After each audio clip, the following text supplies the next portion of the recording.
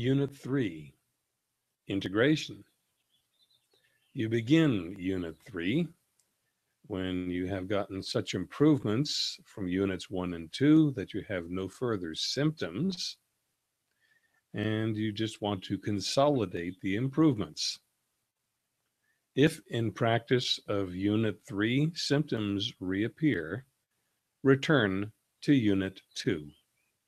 Unit 3 consists of two elements: the dog stretch, a movement to lengthen your spine, and the 5-pointed star program to put you together in all the basic directions of movement: forward, backward, side to side, as in tilting or bending to the side, twisting, and expansion and contraction. You start Unit 3 with the dog stretch. You learn the 5-pointed star one lesson at a time. Once you have learned the 5-pointed star, you may do fewer repetitions of its movements than the program uses. To determine how many repetitions, you go by feel. Once you have learned the program, you will know what changes from each of the lessons feel like.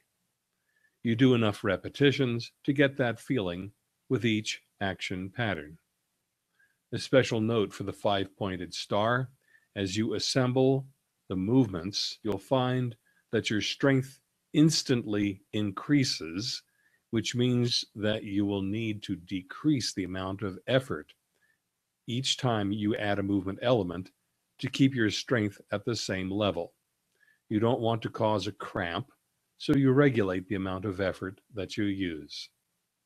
At the end of Unit 3 practice, you take a walk using the two power walks: the gyroscopic walk and the old Scottish geezer's walk.